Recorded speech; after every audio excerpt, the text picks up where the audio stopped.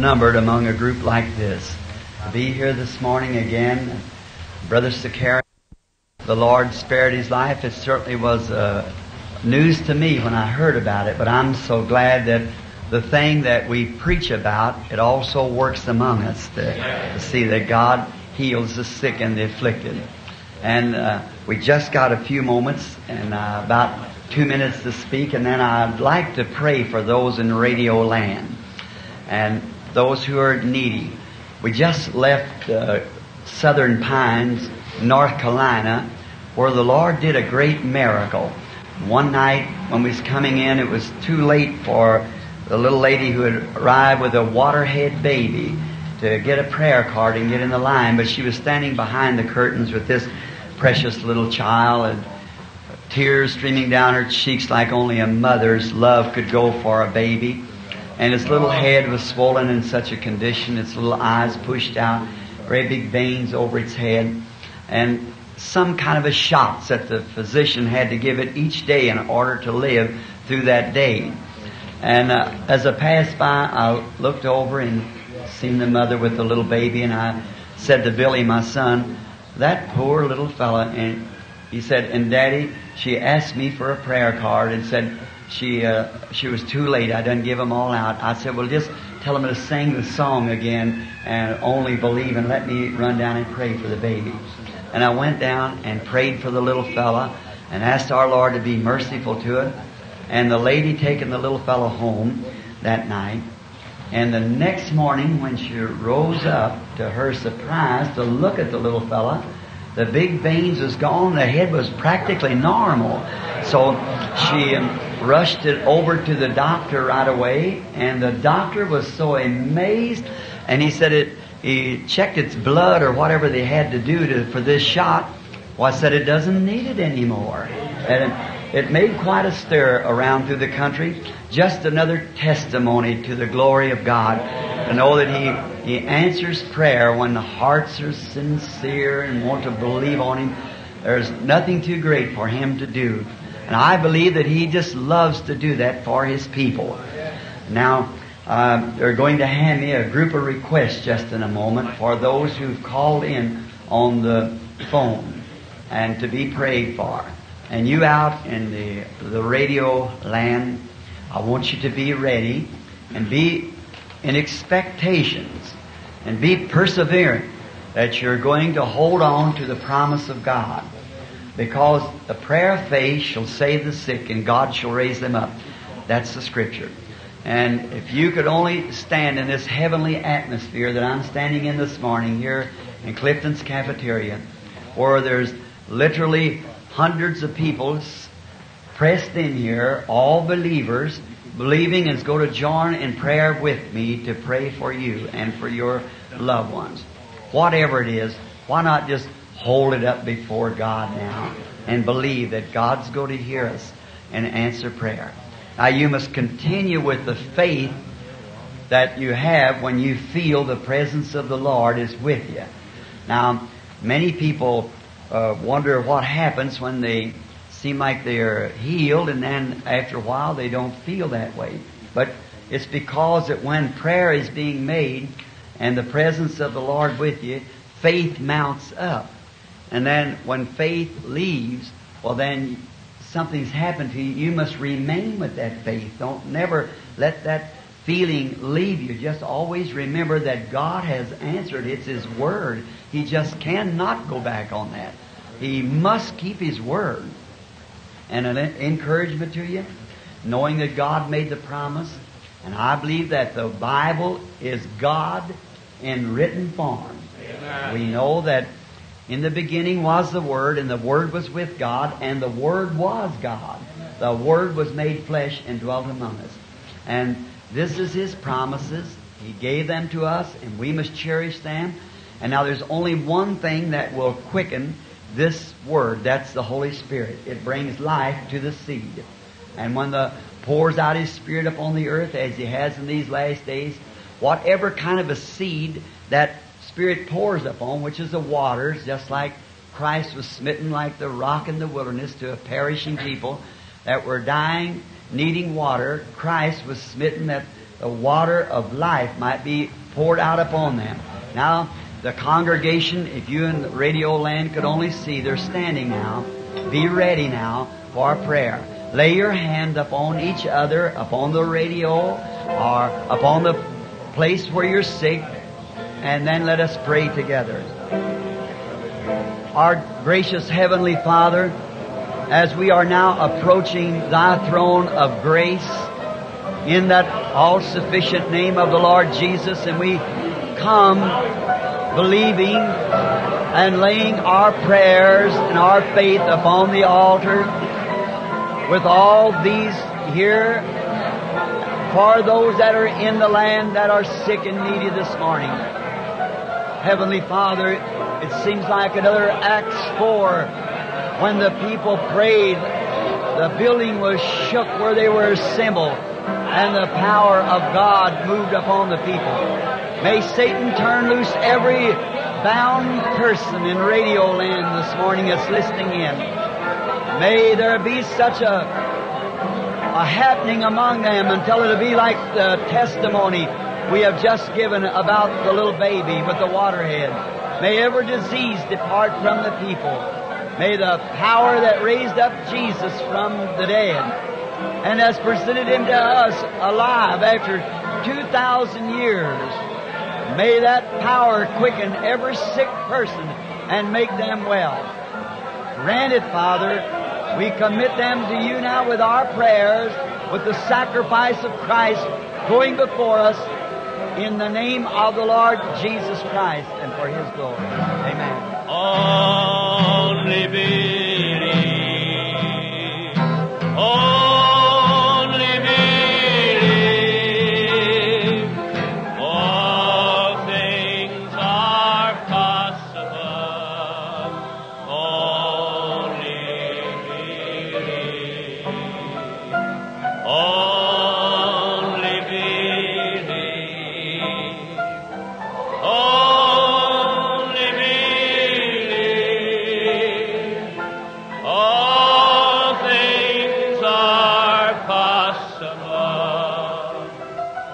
Only believe. Jesus is here.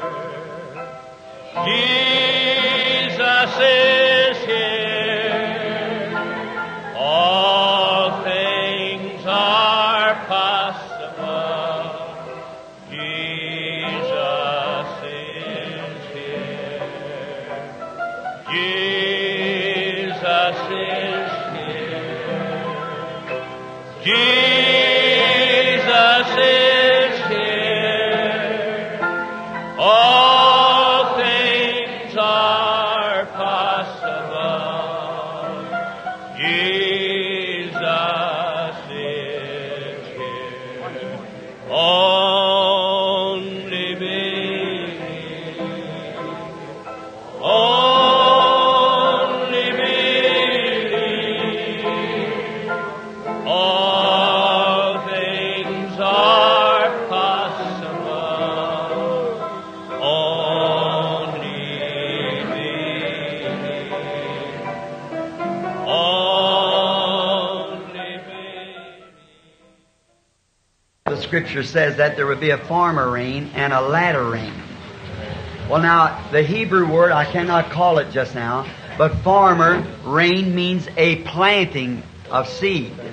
See? So the seed is planted now and getting planted all out through these organizations. Now when the Spirit begins to fall in that great potion, it'll bring forth its kind. So let's pray that the Holy Spirit will plant the seeds all through that organization. When the great gush does come, that there'll be a crop come out of that. Let us pray. Our Heavenly Father, our hearts are stirred this morning with great emotions because of this opportunity to see the people coming in this hour when the evening lights are beginning to shine. May the great power of God sweep down through that Seventh-day Adventist organization, from the leaders all the way to the least little church. May the Holy Spirit be poured out upon them, Lord. May they receive a Pentecost and a great gathering of souls to the kingdom of God throughout the countries. Grant it, Lord, across the world. Anoint these people.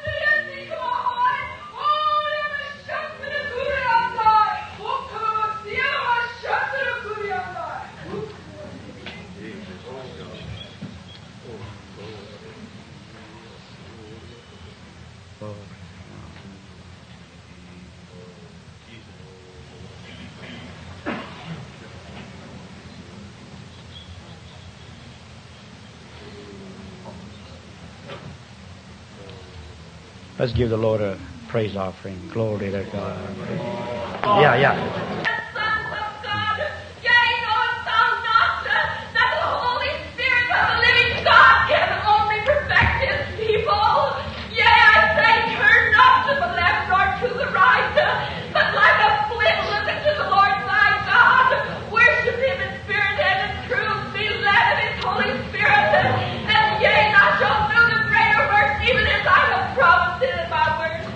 Glory to God.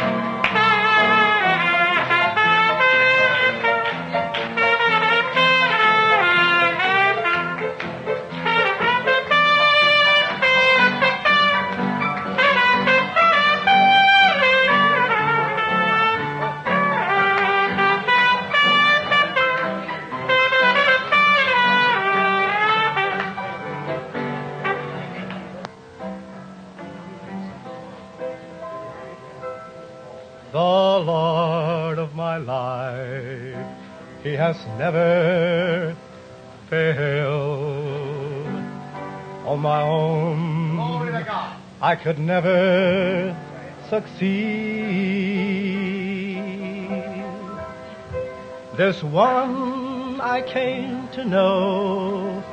There is so much I owe, and I cannot fail the Lord.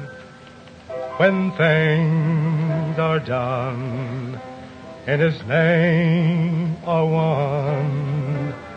In the past I didn't trust God. I trusted in myself, and now I have His help, and I cannot fail the Lord. I cannot fail the Lord. I cannot fail the Lord. He has never failed me yet. Every problem He has met, and I cannot fail the Lord. Then sings my soul, my Savior God, to Thee. How great Thou art! How great Thou art! Then sings my soul, my Savior God, to Thee. How great Thou art! How great Thou art! When Christ shall come with shouts of acclamation and take me home, what joy will fill my heart. Then I shall bow in humble adoration and then proclaim, my God, how great Thou art. Everybody. Then sings my soul,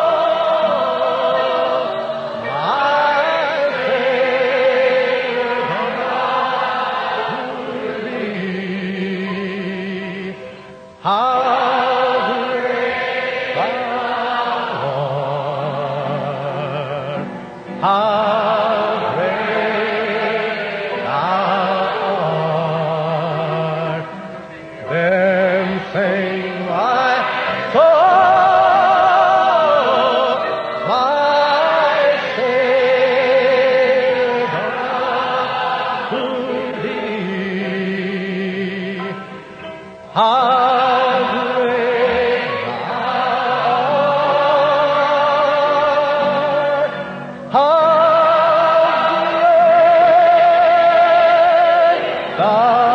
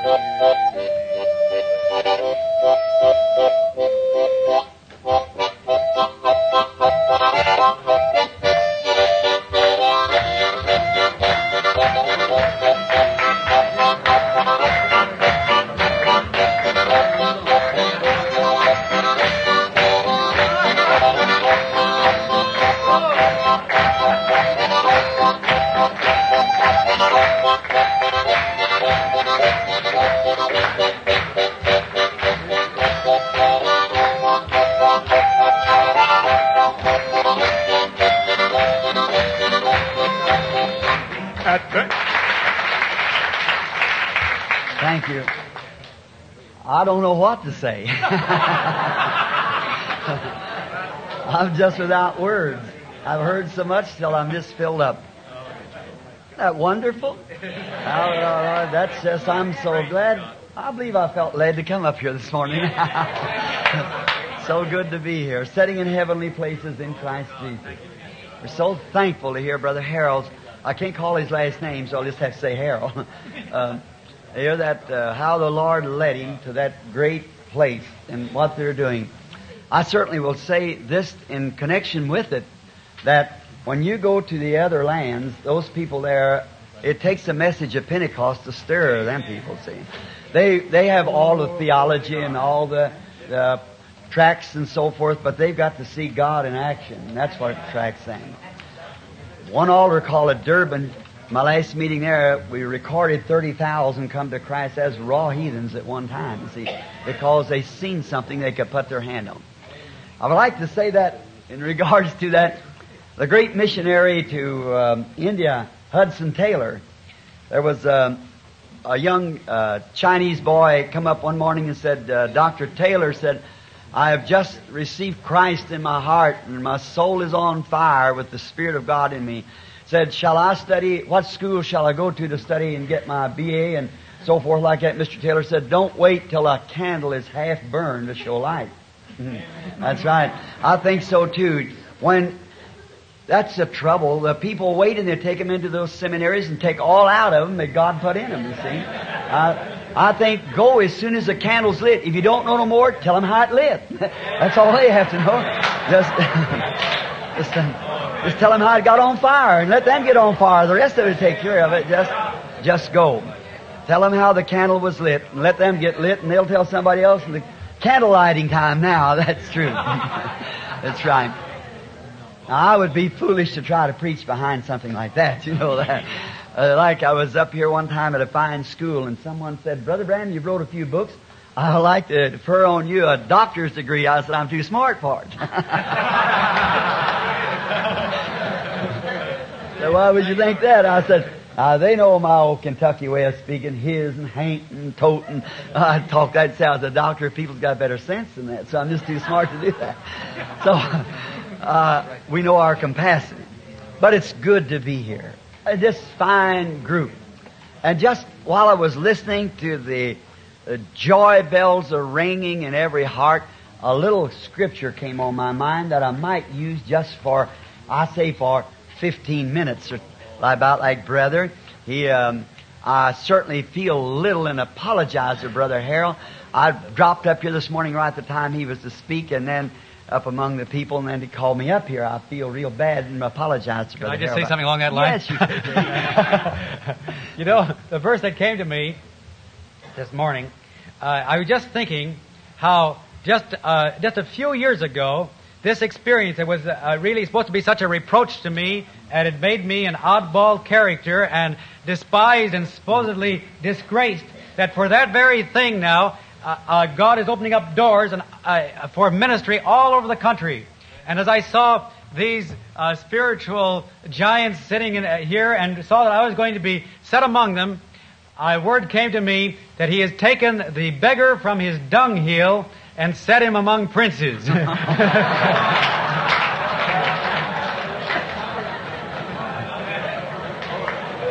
Humility is a way to success.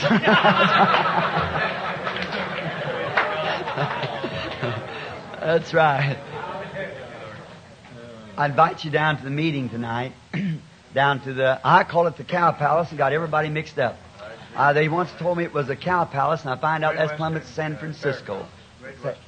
Great Western Fairgrounds. And we're having a grand time down there. A group of brethren. We just like a little picture I seen one time. I was up in the Northwest fishing, and I had a trout line of many of you fishermen brethren here, and I was packed out on my back with a little pup tent, and I was way back up into the mountains, and I had a little pup tent and some, equipment, and I was catching trout, and I just catch enough for what I'd eat and then turn the rest of them loose, and I just loved to fish for those little brook. And I had a moose willow behind me that was catching my line all the time. The morning I thought, well, I'd go down and get me my hatchet and cut those moose willows off so my little coachman wouldn't catch in the willow. And I left the tent, went out and chopped it down and had my little axe and caught my fish and come back. And an old mother bear and her cubs had got in my tent. And they just tore it all to pieces. And so a bear, it's just like, you heard of a bear in a china closet. It's not what they destroy, not what they eat, it's what they destroy. Had a little stovepipe, and she just smashed that all to pieces just to hear it rattle. And so I noticed, and I do love, anybody here from Kentucky? I love flapjacks. You call them pancakes here, I believe. And so, and I like to put molasses on them. And I don't sprinkle, I baptize, so I really pour it on you, so I have plenty molasses.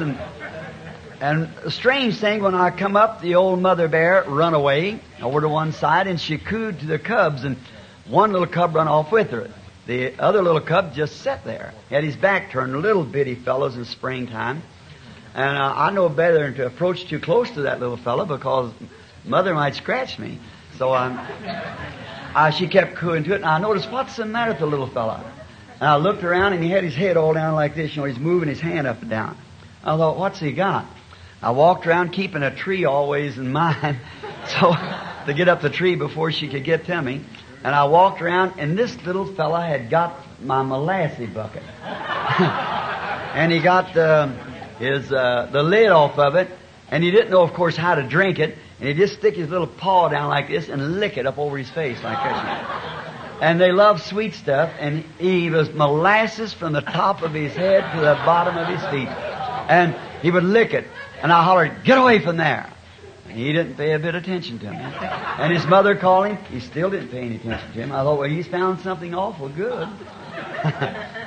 So when he looked around, he couldn't open his eyes, just sticking full of molasses, Funniest looking little fella. I thought, yeah, there's no condemnation to them. It's in the patch. That's one thing sure. I thought, just like a real old Pentecostal meeting like this morning. Got our hands down in molasses jar just as far as they can, licking.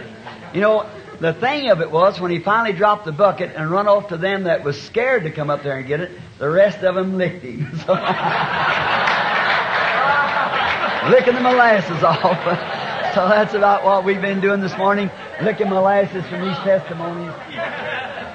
Enjoyed Sister Sakarian's testimony, and this little Stevie, how he's growed up here. I used to pat him on the head, and now he can pat me on the head. How he's grown up and made such a fine boy, and following his. No wonder he's got a good background, something behind us. See Brother Demas, sure, after all this, and Brother Williams, and so many here. I don't know just how to say, but I'm grateful to be here. This fine time of fellowship. And this is the kind of places that's just heavenly to me, to sit together like this and have a great joy. Now, as we have rejoiced, can something come on my mind just a few moments ago, a scripture. And just before we approach this scripture, could we just pray just for a moment? Gracious Father God, into Thy presence we come now by the way of grace, by the bidding of our Lord, saying, ask the Father anything in my name, I'll do it. We know that it shall be given. We're grateful to You for this gathering today at this upper room. Oh, if this blind world could only see and feel the joy. Every drunkard would come from the alley. Oh God, if they only knew what true joy was. They're trying to take and drink, and many are laying on the beaches and in dance halls, trying to substitute something for this great joy that God brought them on earth to receive. God, I pray that there'll be light go from here today that will bring many into this saving knowledge and the joy of God be in their hearts. Thank you, Father. As I quote these few words, bless them to the furthering of the service. In Jesus' name, amen. Over in the book of Isaiah, I'd just like to quote from one just for just a few moments. Isaiah 32:2. And the name of the Lord is a mighty tower. He's a rock in a weary land, a shelter in the time of storm. I would like to think of that, the rock in a weary land. Seeing this group kind of brings something to my memory. That is, I'd like to state this or text this to say this, letting off the pressure. I think that's what's happened this morning. You know, the world is built up under pressure. Everything is going at a breakneck speed and they don't know where they're going. They go down the road at 90 miles an hour to stop in a tavern and drink 2 hours before they get home. And it just seems to be such a pressure. Everybody irritable, pushing, shoving, and I just wonder what the cure is. Then I remember a few days ago, our pastor, I'd come in and I was late with my calls and people gathering in, internationally around there and sitting in the hotels and motels and things, waiting. And then the pastor was worn out. He couldn't make some of his calls, and some of them were emergency, so I took some of his and went to the city hospital. And a room 331, I believe, was the number. I was to go to a woman facing an operation. I went down to 331 and the woman wasn't there. So I went back up and a nurse was standing there patting her foot. And I said, "How do you do?" I said, "Could you tell me where Miss such a name is?" I said, "She's supposed to be in 331. She said, "Well, if she's supposed to be in 331, she is." I thought, "Oh my." Thank you. I went back to 331 again and they said, "Well, maybe it's 332 across the hall." "No," said, "she isn't here. It might have been 231. So I went down the stairs and there was a little doctor sitting there at the desk. A little man, the first one I ever seen was as broad as he was high. So he was sitting there at the switchboard and I passed by and I said, "How do you do?" He just looked at me kind of strange. I thought, I don't want to ask him.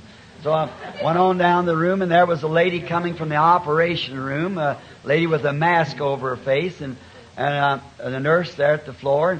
She went over to the desk and I said, "Lady, I'm a bit confused." I said, "I went upstairs to see a lady at 331 and she wasn't there and I couldn't find." They said maybe she's at 231. She said, "Well then look in 231. I said, "Well, thank you." My. I couldn't find 231. So I started down the hall and the little doctor was walking along with the stethoscopes in his hand, twisting them around like this. I said, "Good evening, sir." I said, "I'm looking for 231. Could you tell me?" He said, "This way and that way." I said, "Thank you for your information. What is it?" I went back and there was another lady sitting over to the desk and I thought she looked pretty calm. So I said, "Lady, could you tell me?" I told her my story. I said, "I'm a bit confused. I'm a minister. I'm here to make a call." She said, "Just a moment, sir." She went over, looked on the book, said, "Yes, go right around the corner. She's in 241. So I thought, well, praise God. Somebody had the pressure off. See? It's just a built-up pressure. It's the age that we're living in. A neurotic age where people don't know what to do, where they're going. And the doctors don't have the answer for it. Because the psychiatrist is being doctored by the psychiatrist. So they have not the answer. But there's some answer surely somewhere. We could deal on it for hours. But I was just thinking that God has the answer. If they could just sit in a place like this, takes off the pressure. Amen. With people who are entered into eternity. We are not going into it, we're already in it. That's right. Speaking the other night, I don't say anything that's worth anything, but sometimes the Lord gives me something, and when I do, I think it's profound because He give it to me. And I was thinking, and I spoke on at a meeting the other night, how that God's children, one time slaves, nothing to eat, and just living mere conditions that they were in, and down out of the wilderness came a prophet and told them of a land that was flowing with milk and honey.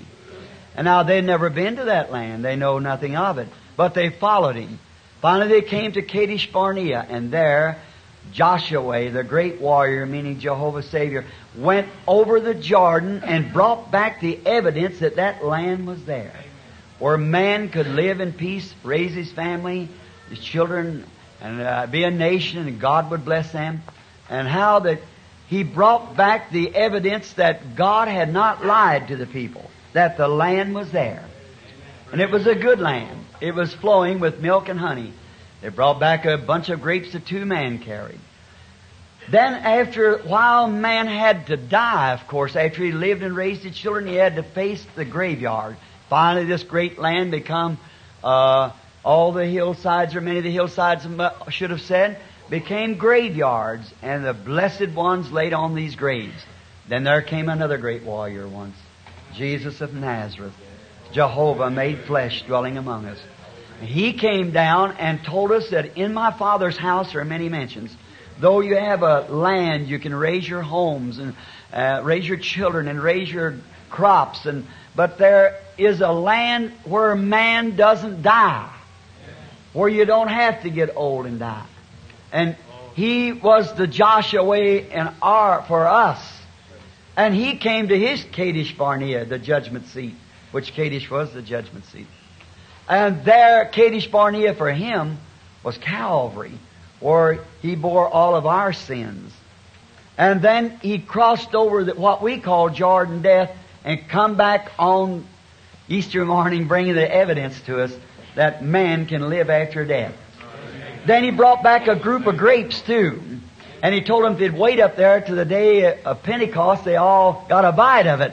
And got the evidence that man can live again, and we are living again. We have raised from the things of death unto new life. And now we sit together in heavenly places, already in Christ Jesus, already in eternity, because we become a part of His life, eternal life. And eternal life is God's life. God's because we're sons and daughters of God. Everything had a beginning, has an end. So it's those things that had no beginning, has no end, and that was only God. So we become part of His life. Think of it, God, on the day of Pentecost, that pillar of fire separated and tongues of fire set upon each of them, God separating Himself, dividing Himself amongst His people. We become God's own life in us. Then we are dead to the things of the world and have risen with Christ and sitting in heavenly places, looking back to where we come from. It's enough that we could think of that, and it lets off the pressure. Takes the pressure away when we recognize the position that we now hold in Christ by receiving the Holy Spirit, God's own life. The Greek word Zoe, which means God's own life dwelling in you, and you can more die than God can die. We're eternal with the eternal. Amen.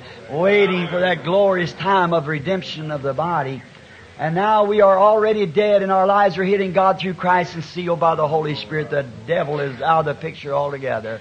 And when we sit together like this in heavenly places with Christ in Him, then we can certainly let off pressure. I'll take, for instance, that great night down in Egypt.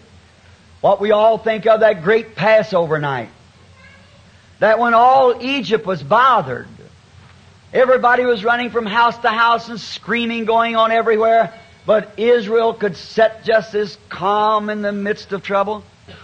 They had one thing to do: apply the blood to the lintel. And you could rest calmly. And if Israel could look upon the post by the applied blood and know that death would pass over, that was the blood of a lamb in figure. How much more Can we rest assured when God, not to speak against my Baptist brethren, as the brother just said, they said we receive the Holy Ghost when we believe. Paul said, have you received the Holy Ghost since you believe? A great Baptist brother met me not long ago. And he said to me, he said, Brother Branham, you being a Baptist, he said, that sounds incredible for you to say that we do not receive the Holy Ghost when we believe. He said, Abraham believed God, and it was imputed unto him for righteousness. I said, and God gave him the seal of the confirmation he had received his faith when he gave him the seal of circumcision. Therefore, the circumcision now is the Holy Ghost. It circumcises our heart, and though we've passed from death unto life, we've raised up with Christ in resurrection. I said, now, when we know that, we look back at our lives and see what we were. If the colored people are here, excuse this expression, but the colored lady who gave the testimony at the convention one time, she said, got up and gave her testimony. She said, Wells, I want to say this. She said, I ain't what I ought to be, and I ain't what I want to be. And then again, I know I ain't what I used to be. So that was it. So we know that we have passed from death unto life because we are alive. We're not what we used to be. Oh, it's wonderful to know that the pressure can be let off. That's all. The name of the Lord is a mighty tower that the righteous run into, and He is a rock in a weary land. A rock in a weary land. I was reading some time ago of a great eagle. I preached once in the convention of eagle because the only way I know how to speak is watch nature, and God lives in nature. Watching the eagle, seeing its traits, and up at the temple up here preaching on the lamb and the dove, the nature of them. And see, all them things are just God speaking to us. And there's one type of eagle. There's 40 different kinds of them. It means a ripper with the beak. And this eagle, as he gets old, there's a crust comes over his head. And he gets old, he goes blind almost, and he can't hardly get around. And finally, when he gets weary and all of his feathers are getting loose, so he cannot fly very high anymore, then he goes high into the mountains till he finds a certain rock. There he sits at that rock. Now, the job is that he's got to beat his head against that rock until all that crust flies off. And they say he'll beat and beat until his head will bleed. He'll almost knock himself out. He'll come back and beat again until all the crust is gone. When all that crust goes off his head, though he's bleeding and wounded, he's got the assurance. He'll raise up and flop what feathers he's got and scream out. He lets off the pressure. Why? He knows as soon as all that crust is gone, he's going to renew his life again. He gets renewed again. New life is sure to come when all the crust is gone. And I think how great a God is to be mindful of His eagle. To give that eagle a way to renew his life when he's old. Only thing he has to do is beat the crust off. That's a great thing, but I know another rock. That a man can beat the crust of the world off there until every unbelief has dropped and every shadow and every fetter has dropped until he has got all the world beat out of him, all the unbelief beat out of him, all the pride beat out of him, all the starch beat out of him. Then new life is sure to come. Then you can let off the steam and just start rejoicing because new life is sure to come. As long as you can beat the unbelief out of you. Take things and not take some dogma, some creed or something that some man has made up. Just take the unadulterated Word of God and believe it and stay there until it becomes a reality to you. I'm telling you, new birth is on its road. That's exactly. We can let off the steam then because new birth is on its road. I was preaching up in the mountains one time in Kentucky, and I made an altar call. There's a great big old fella come back there, was going to throw me out of the meeting. It was in corn cutting time, and he just had his trouser leg ripped open, and he had a nail in it. And his co go up there and throw this little holy roller preacher out. So they told me he was coming, and when he come to the door, 4 or 5 great big bullies and their arms closed like this, I just kept on preaching away. And he waited a little too long. He couldn't get the altar quick enough. He fell in the middle of the floor and began to throw his hands up, crying, God be merciful to me, a sinner, calling out at the altar. And then when the Holy Spirit come down and revealed and told him what he had done, standing there, that's what got him. When he stood there and told him that another woman he was running with, and there sat his wife and 2 children, sitting there shamed into the very act that he had done. He knew that it took more than man to do that. It took God to do something like that. And he screamed coming to the altar, crying, be merciful to me, God, I'm a sinner. The next day he come back, he said, Brother Branham, I had a dream last night that I was a rabbit sitting out in the field. And he said, a great hound got after me.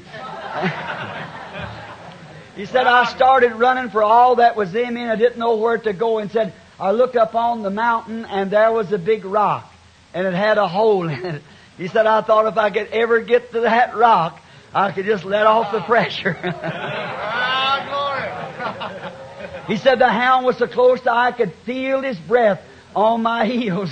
He said, but when I got in, I sat down and let off the pressure. That's a good thing to do. There is a rock that where we can find. He's a rock in a weary land. Where we can sit down and let off the pressure. And now, friends, it's 11 o'clock and I know we're supposed to go now. And I'm so glad to be here this morning with all the pressure off and sitting amongst people like this.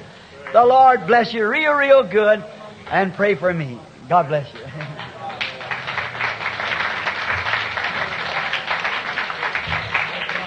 Let us all stand. We're going to dismiss around and lay hands. That's very I'd sure like to have them lay hands on me. You all understood it just recently. I almost gotten killed. You knew that about a rifle blowing up. One of the Mr. Weatherby down here had bored out a rifle. It was a rebored rifle, and it was a Winchester. I've always wanted a Weatherby Magnum because I've hunted, and that's the only outlet I have. And Brother Art Wilson gave my boy a 270. I beg your pardon. It's a 257 Roberts, and Billy's left-handed, so he could not use the gun because it was a bolt-action Model 70. You brethren who shoot guns, and that's been my mother. You know, just slipped to heaven a few weeks ago. Was a half Indian, and I just love the outdoors, and that's where I get my shooting. And I never could. I've got friends that would have bought me a Weatherby gun. That's right, I have. But I couldn't think of letting a friend buy me a Weatherby gun and putting that much money in when I got missionary friends and they got shoes on their feet.